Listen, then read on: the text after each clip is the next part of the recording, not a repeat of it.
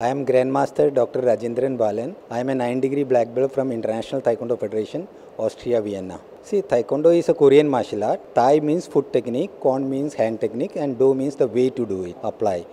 So it is a self-defense art which is very much today's world, and it is specially good for girls and females. This martial art started in Taekwondo, started in India in 1984 when the founder of Taekwondo, General Choi Hong-hee, sent Grandmaster Leong Wai Meng, 9 Dan, to India.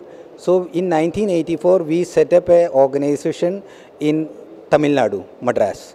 Later it was shifted to Delhi in 1991. Since then, it has been going from strength to strength. We have more than 400,000 students all over India, and we have 23 states of India where regularly students are learning. And it is a curriculum in schools nowadays. Delhi में तो हर school में compulsory कर दिया है martial art को, और ताकि self defense has become a part of life. That is why Taekwondo, because it is more important than karate and other martial art, because Taekwondo is flexible exercise. Flexibility gives long life. तो इसीलिए many people are adopting Taekwondo.